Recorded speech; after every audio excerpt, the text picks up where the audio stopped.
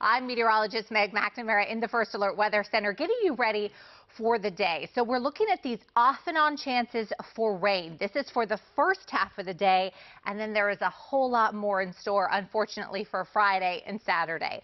Let's start off, though, with your out the door numbers here. So we are waking up to some very mild conditions. We have low to mid 50s across the state. So places it looks like Baltimore, we're at 54, Westminster 52 degrees. So we do love some low to mid 50s here. We are headed for the 70s. So it really is going to be just a very warm day. As we take a look at our rain chances over the next hour. So it's really this morning into the mid to late morning when we could see some of this wet weather. It drops off dramatically by the second half of the day. So we want to keep that in mind.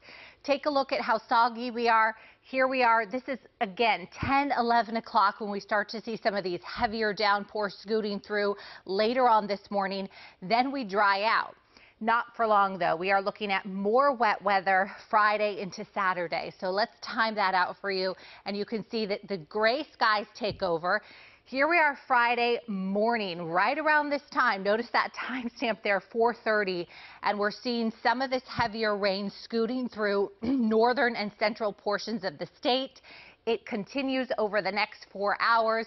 And then we don't see it clearing out of here until right around lunchtime before another round is on the way. So soggy weather in store.